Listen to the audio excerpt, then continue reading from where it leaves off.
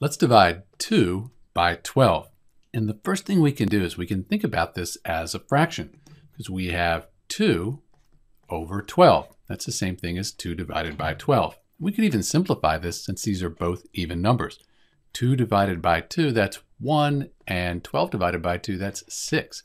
So 2 divided by 12 equals the fraction 2/12, or you can simplify that to 1/6.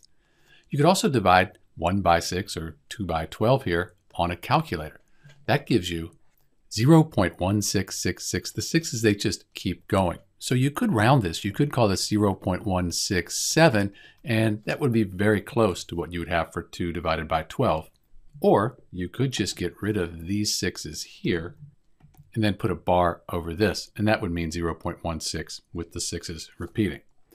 You could also divide 2 by 12 longhand. So you could take 2, and you want to see how many times 12 goes into 2. It doesn't go into 2. We call this 20 if we put a 0 and a point up here.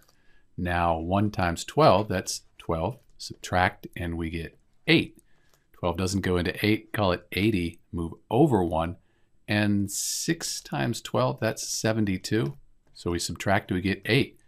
Call it 80. We move over 1. 6 times 12 is 72. You subtract and get 8. And you can see it just keeps going, 0.166666, and so on. So 2 divided by 12 is equal to the fraction 2/12, or 1/6, and the decimal 0.16, with the 6's repeating. Sometimes you will see this rounded to 0.167. It's Dr. B. Thanks for watching.